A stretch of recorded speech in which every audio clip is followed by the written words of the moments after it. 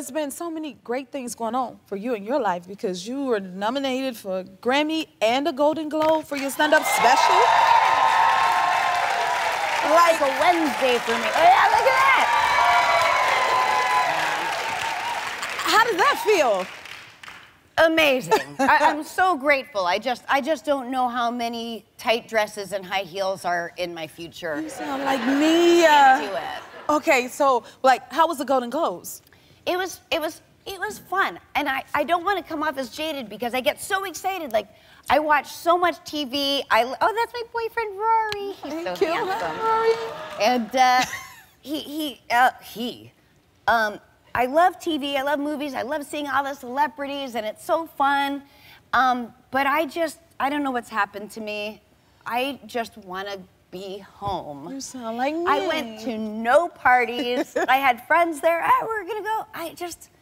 I go, do you care if we just go home? He goes, whatever you want. I go, let's order Paquito Mas and have it be delivered by the time we're home in pajamas. I was so happy to be home. I don't know.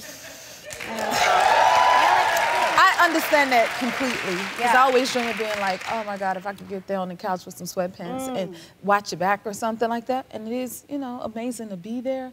But the dream is like, I can't wait to be chilling at home in my comfort zone. So good. Right? Yes, in my home clothes. Yes, yes. And then, for some reason, when you are out and about at the awards, you end up in, like, photos and going viral. Like, I got one. Take a look at this. Sorry, you need to sit down now.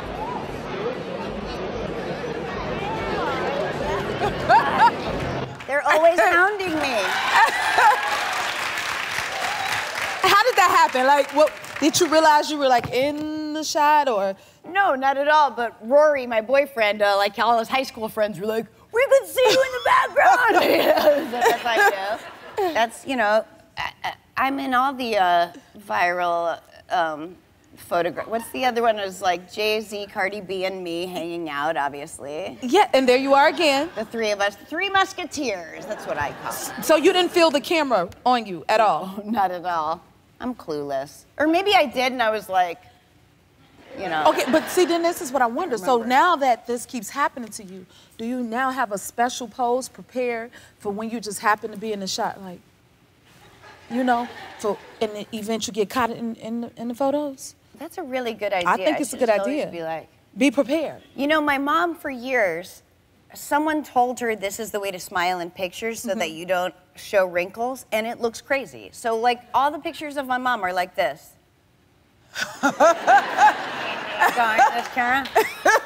See? It's crazy. Smiles always look good on your face. It doesn't matter, like, if wrinkles, anything, it doesn't matter. But when you're smiling, you look good. So. You're good. So next time you're just smiling, you'll be ready for your viral moments for sure. Okay, now, see, you're working on it. I like it. Yeah. Keep Wait, that. just call me. Keep that. Hey, Sarah. You see that? So next time, it ain't about the person that's in the front. It's about, you know, your whole moment, and you steal the photo. I love me some animals. I love this new show you're hosting, Stupid Pet Tricks. Tell everyone about it. It's the Letterman bit, Stupid Pet Tricks. And he called up and was like, we want to do a show, will you host it? And I would do anything for him. I was just so excited to be on the phone with him. And what is that hair? What's my hair doing? Anyway, looks like I'm wearing, like, kind of wearing headphones. But, no, I'm kidding. I'm adorable. I'm strong and my body works. But, yeah, and it's been so fun to do something that has no politics, no anything. It's actually for the whole family. Like, we made... yeah, it was so fun. I love animals. I like anytime I'm sad or spiraling, I just watch like... Me too. Yeah, unlikely animal friendships. That's what I type in, and then the next 3 hours I'm in heaven. So I just really liked it. We obviously, the first thing I wanted to do was make sure that these animals were taken care of, were healthy, were treated well. I mean, to the point where people would be, you know, like the wranglers would be like, the cat needs to rest. And we'd be like, okay, the cat needs to rest. Like, you know, I mean, we didn't want to do anything. They get breaks. Wrong. Yeah. I love that. And there's a whole backstage kind of B story to each. There's like the regular stupid pet tricks like you see, and then like you saw me in the clip, like to go to the writer's room, all the writers are animals. And that part I loved because it's so lo-fi, like they just gave them whatever their treat they like, a carrot, and they ate it, chewed it, and then the actors would put the voices in, like, you know it's not really, you know animals can't talk, right? But it's so, it's just really fun, it's genuinely funny, we were really laughing, and I realized, like, for the whole family, it was like people like me and their kids, like, I was excited about it, and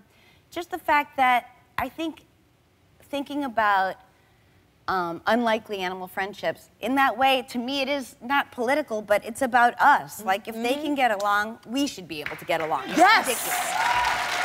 I always think that. I'm like, come on, the animals can get along. Okay, I have to ask, has there been any animals that's been on there that you were afraid of? No, no, not really. I mean, we had spiders. That would be afraid. Spider I didn't have a problem with because spiders are our friends. And cockroaches I even like house flies. Like, we have flies in the house, and I don't like killing them. I don't want to kill them. I just try to, like, point them out the door. Yes. And I think, you know what I think I love about house flies? Somewhere along the line, I learned that they only live 24 hours. Right. And I just thought that was so, like, beautiful and heartbreaking and poetic. It just made me love them. Okay. Then my boyfriend was like, are you sure they only live 24 hours? And I was so mad, like, oh yeah, you should probably Google it, because what do I know? I'm just a girl. And he backed off like, no, I'm sorry, you're right, but I did look it up, and they live about a month. Whatever, it's irrelevant. Okay, you know we had the pet psychic on the show to talk about my cat. Have you ever spoken to one? I did, actually. You did? I don't usually buy into that stuff, and I kind of still don't. Yeah, but I have to say, I hired this pet psychic. It's so embarrassing. And she was telling me all about my dog. And then she said, he misses this yellow bowl with a blue rim. And I'm like, oh, wow, really? And she left, and I was like, I don't have a yellow bowl with a blue rim. She's so full of crap. And then I told my sister about it, and she would watch my dog at the time, Duck, for me, and she said, I feed him in a yellow bowl with a blue rim. And I was like, whoa. Wow. Yeah. So it's truth to that? I mean, maybe, because I don't know what's true anymore. If you like this video, smash that like button and subscribe to the Jennifer Hudson Show YouTube channel. Check your local listings or visit jenniferhudsonshow.com to see when you can watch full episodes in your area. And don't forget to sign up for the newsletter.